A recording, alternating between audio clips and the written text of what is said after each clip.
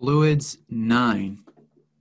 Can you explain why we can divide the pressure by specific weight to get psig of 40.3 psig? I would think that when solving this equation, the specific weight of water would have already been incorporated earlier. But in this case, it appears as if the ratio of pressure to specific weight gives you pressure. Yeah, I can see how that would be confusing. Let's take a look at that one, Fluids 9.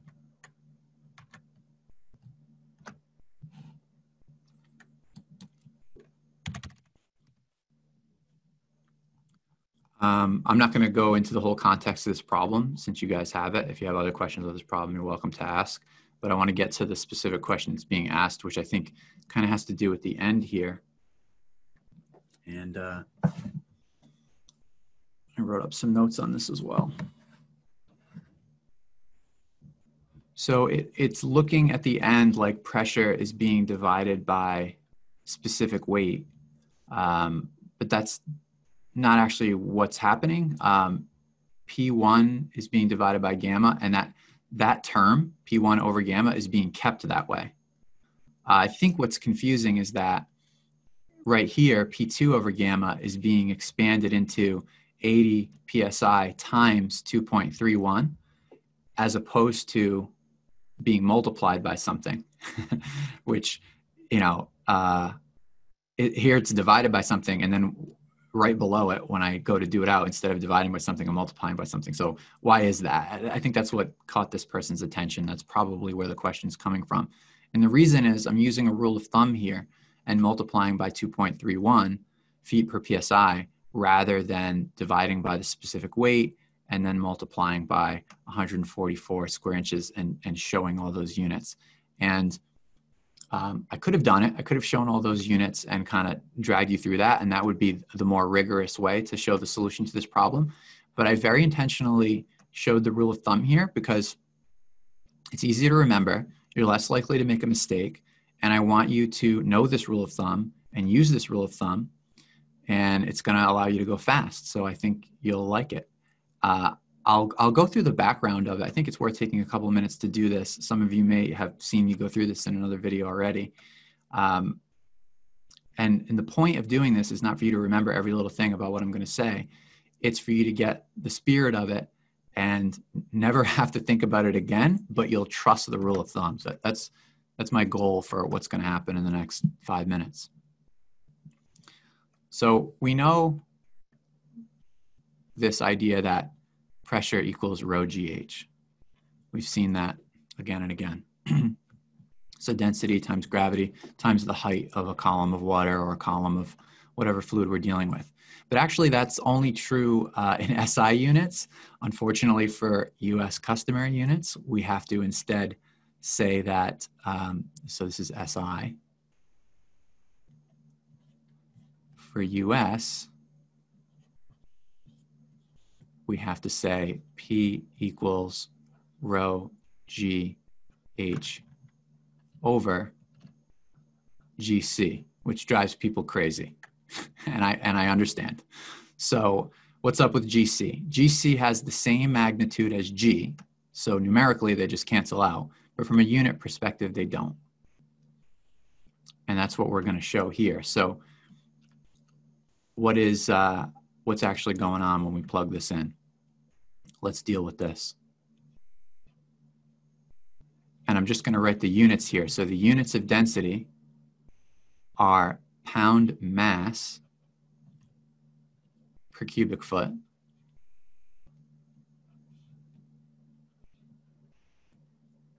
And the units of gravity are feet per second squared.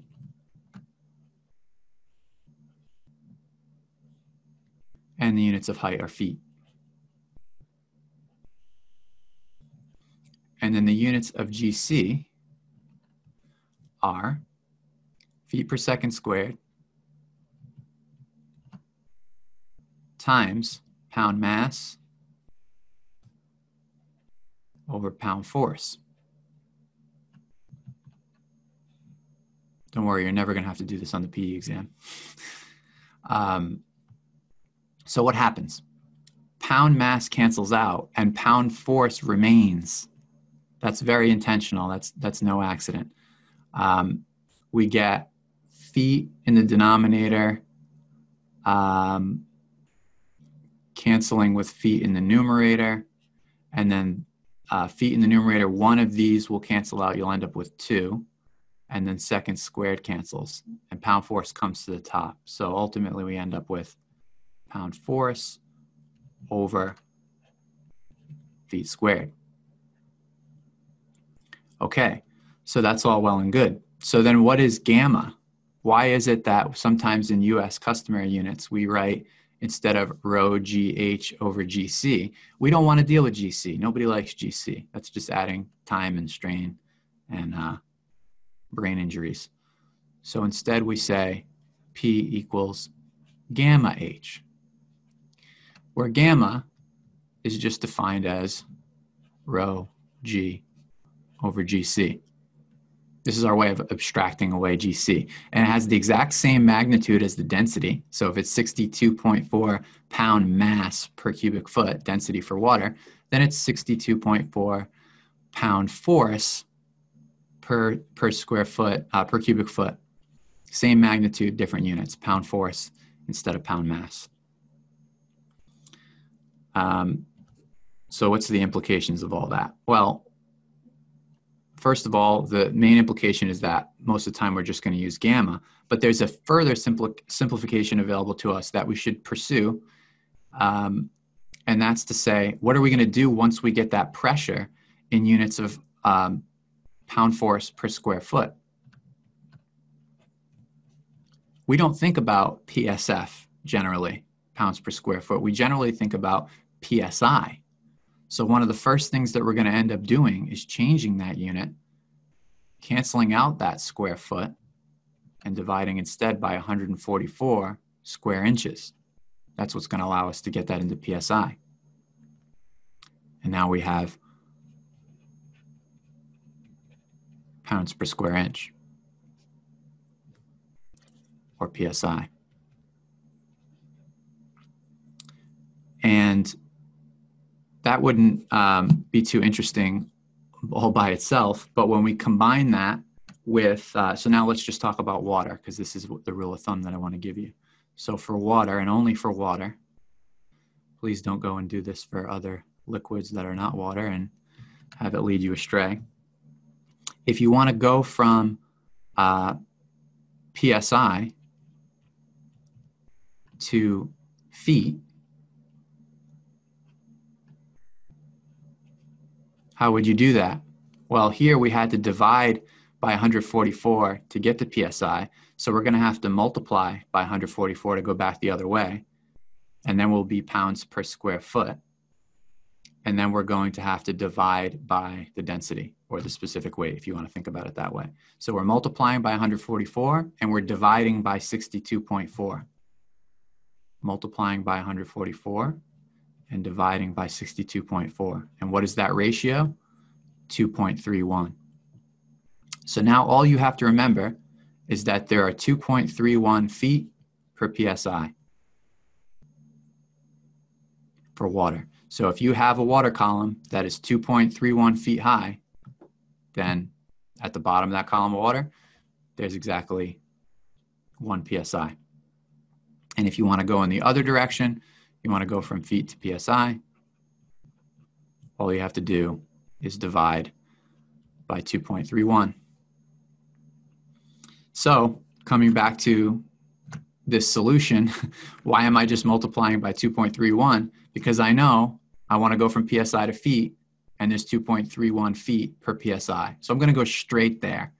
I'm almost looking at this P2 over gamma. I don't even see my eyes look at this, and I'm not looking at, okay, this thing's being divided by gamma. I'm looking at the whole thing as a pressure, and I'm flexible enough to think about, is this pressure being treated as a true pressure, as in PSI, or is it being treated as the height of a column of water, in which case it's going to have units of feet. I'm going to let the units dictate which one it is. In this case, it's PSI. And then if I need to change it to feet, I'll multiply by this conversion factor. If it's in feet and I need PSI, I'll divide by that. It's absolutely trivial, provided you're dealing with water. All right, so I hope that makes it super simple for you. For those of you who already knew about this rule of thumb and have been using it for weeks, this is probably painful to hear me dragging you through this. But if you're at the beginning of your process and you're like, hey, what is this rule of thumb? I hope you can, feel super confident about using this whenever you need it, and, practice with it until you get comfortable, and you should be good.